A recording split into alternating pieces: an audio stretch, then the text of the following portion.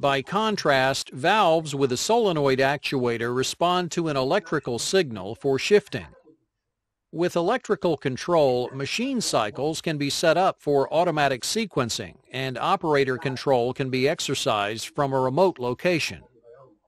Solenoid valves are said to be either direct or pilot-operated. A direct-operated valve is shown here. A pilot-operated valve has a pilot and bleed orifice and utilizes line pressure for operation. This is a pilot-operated relief valve. When the solenoid is energized, the core opens the pilot orifice and relieves pressure from the top of the valve piston or diaphragm to the outlet side of the valve.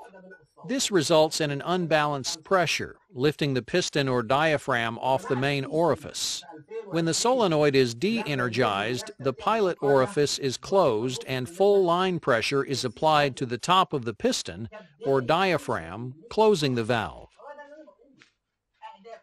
Most directly operated valves also come in pilot-operated versions and are designated by a triangular graphic symbol. A single solenoid valve has one solenoid to assist in valve operation. The valve spool shifts when the solenoid receives an electrical signal and is energized. The valve will remain shifted as long as electrical current is applied to the solenoid. Once the electrical current is removed and the solenoid is de-energized, the valve returns to its normal position by spring force. Fluid circuits designed to use single solenoid valves must maintain electrical current in order to keep the valve in its shifted position. Double solenoid valves have two solenoids, typically mounted on opposite ends of the valve body. This type of two-position double solenoid valve does not have a spring return. When the first solenoid is energized, the valve spool shifts into the first position.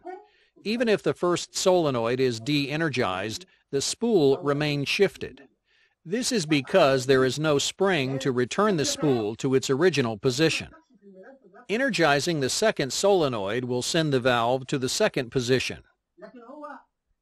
Even if the second solenoid is de-energized, the valve will remain shifted until the first solenoid is re-energized. Since there is nothing holding the valve in the shifted position other than friction, these types of valves should be mounted horizontally to avoid self-shift due to excessive airflow or vibration. If both solenoids' physical appearance